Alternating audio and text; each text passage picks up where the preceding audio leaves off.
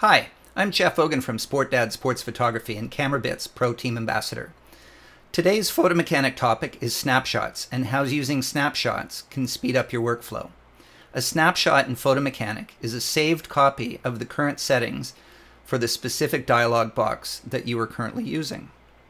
In this short video, I will explain not only how to save and reuse snapshots, but how to use snapshots that were created on another computer. This is another pro tip designed to make your photography workflow more efficient.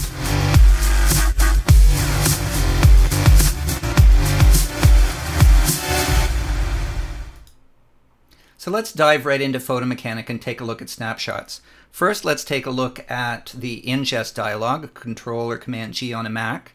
And then you see here, this is kind of the blank slate. This is kind of the default settings when you first open photo mechanic for the first time. So I can come in here, I can say put it into a dated folder, I can give it a location, this is where I want to save my files, come in, set this, and this, and then apply the metadata template. So what I want to now do is I want to save this so that I don't have to worry about making mistakes in the future, and I can reuse this. So I'm going to say, click on the Thunderbolt, and then click Save. And I'm going to call it 00 start with this demo setting. And then hit save. So some period of time later, I'm going to go and do a photo shoot. I'm going to want to call up the ingest snapshot. So I'm going to go here. And you can see that I've numbered my snapshots. So I'm going to go here. 0, start with this one. So Sport Dad, start with this basic ingest. Then I'm going to come over here, and again, we see that this is a blank slate. I'm going to come here to the corresponding 0, Sport Dad, start with this ITPC, close, and away I go.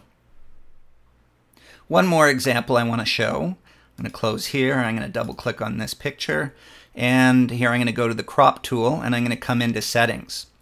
So we see right now that this setting currently is constrained crop 5:7. Let's say I want to make this maybe a 9:1, and I want to save that, and I'm going to call it 9:1 crop.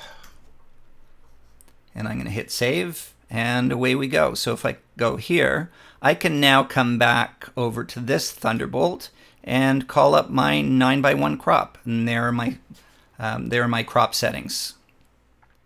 Now let's say I want to get rid of that. Just as an example, I created that 9:1 crop setting. There it is there, but now I want to get rid of it because I don't really want to have that in there. So let me show you how that's done. Come in here, manage, and you see it immediately highlights in Finder the folder that the snapshots are in for the crop setting. I'm going to come here and I hit move to trash. Close, and there you see now that that setting for 9:1 crop is now gone. Once you enter whatever you need in a dialog box, you save that snapshot to recall it for later use. That's pretty easy and pretty straightforward. But now let's say you want to utilize a snapshot that somebody else created, like an assignment editor or snapshots that I share with the students of my workshops. Perhaps you want to copy the snapshots that you've created on your laptop over to your desktop or vice versa. Now let me show you how to copy snapshots from other computers to your own. So I'm going to go back to Ingest as the example, and I'm going to come here, click on the Thunderbolt, and now manage snapshots. We saw that in the example earlier on. So it immediately highlights the ingest dialog settings here. So what I'm going to do is I'm going to open another folder, and I'm going to enlarge that a bit. And it's the Summit Sessions, my workshop. So here are the ingest examples here.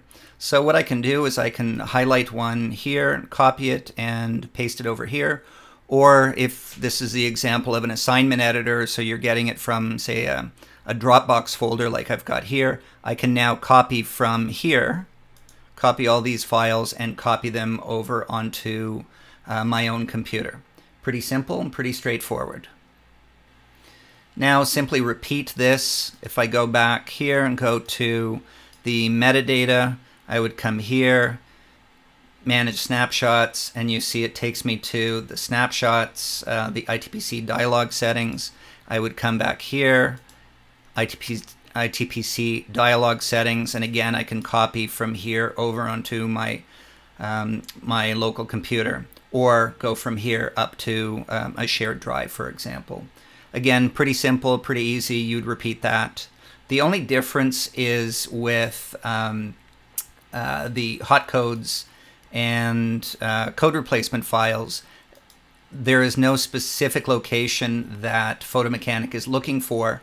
So this, I've created a folder called PhotoMechanic, and it is a Dropbox folder, so it automatically syncs between my laptop and desktop, or in this case, between the desktop and this shared folder that I share with the students of my workshops.